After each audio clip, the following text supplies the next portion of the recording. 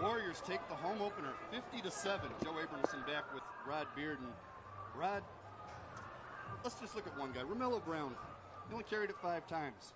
He averaged 34 yards a carry, 172 yards, an 86-yard touchdown. That's the kind of day the Warriors had. Yeah, it's just you come in, you punch in for a couple of hours, and then you take your break, and then you just punch out. And that's what it was for the Warriors. Came in, dominated in that first half, had that first series with their first-string guys in the second half, and then took the rest of the night off. It's exactly what you would want out of a game like this. A lot of scoring. Let's get right to it. It started early for these guys. Jamel Hicks, 29 yards from Donovan Zazula.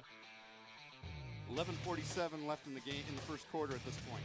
Right, and this came off of a 3-and-out with the defense, so it very much set the precedent that, hey, we're going to stop you, and then we're going to come right back and score.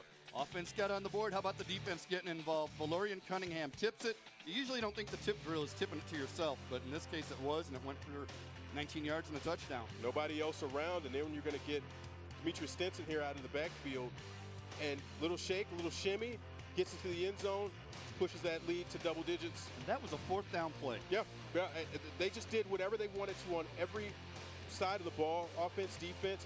Jamel Hicks with his second touchdown here, right over the middle, and the Warriors were romping at this point. Jamel Hicks, by the way, 5 catches, 104 yards. All of that was first quarter. Yeah, they didn't really need to throw the ball as much beginning in the second half. Stinson gets another short touchdown here. After that fumble forced by Nate White, and he recovered as well.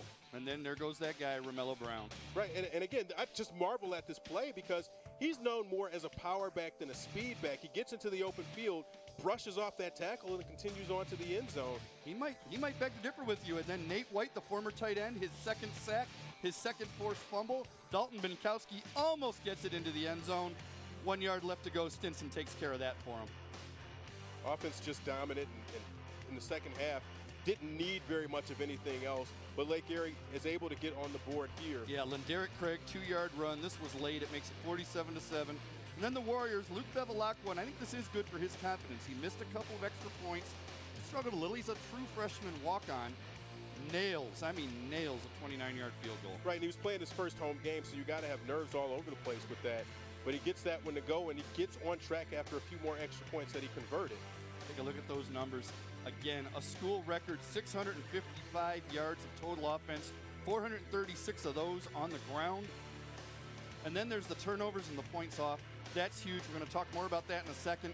27 first downs. And we mentioned this earlier. It would have been a lot more first downs, but they were scoring on 86-yard runs and things like that. You have 5-play drives. You can't get a lot of first downs that way. Yeah, I think the hardest part of Coach Paul Winter's week is going to be trying to figure out what to nitpick about, because the defense had a very good performance, scored a touchdown, got the turnover. The offense did about everything you would have wanted them to do. There's not much to say that you could have done better today. You know, it's hard to pick out one thing that makes a difference when you win 50-7. But we've got a new feature we want to talk about this year, and I think this is it for this game. The Xfinity X Factor. It's those turnovers and what they turned into. Here's the first one. Valorian Cunningham tips it to himself, takes it to the house. Then Nate White with the sack, the forced fumble, and the fumble recovery. Did all three. That set up a touchdown right here to Stinson. And then Nate White got at it again, forces the fumble. Binkowski picks it up, takes it down to the 1.